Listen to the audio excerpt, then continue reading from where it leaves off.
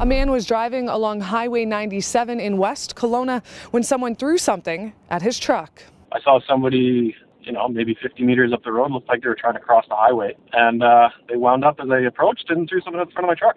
Now, he's not sure what the object was, but he thinks it could have been a pop can or a beer can. It sprayed liquid all over the side of the truck. I think if it had hit part of the metal, like any of the bodywork, it would have dented it. He threw it pretty hard. He decided to pull over to the side of the road after the incident and watch to see if the two people would throw something again. There was a second one that was hiding in the ditch.